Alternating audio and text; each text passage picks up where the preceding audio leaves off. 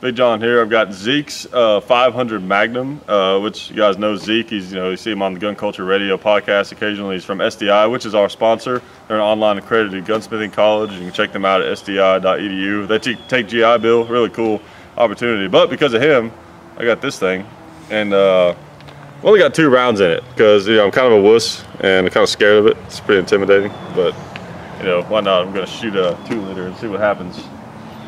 The tendency on these things is to pull them down because the recoil the recoil is strong, obviously.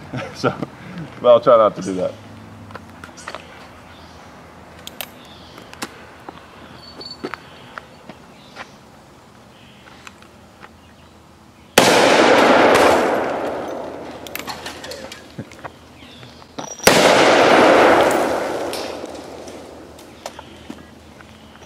Like I said, the tendency is definitely to pull these things down, which is exactly what I did.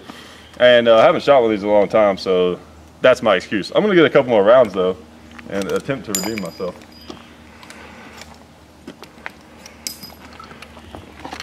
Got some Magtex over here. These are only about $8 per shot.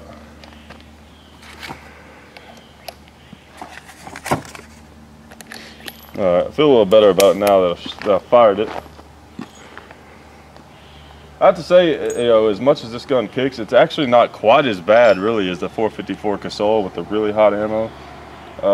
It's got that nice, porting on the end of the barrel and stuff, so. Alright, try something else.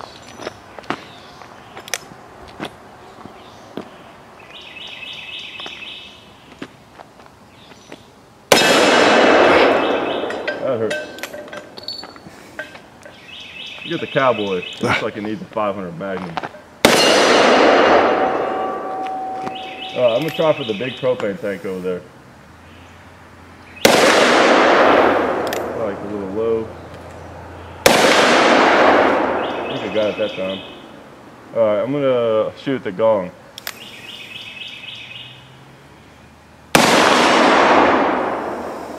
I can't tell if I hit it or not.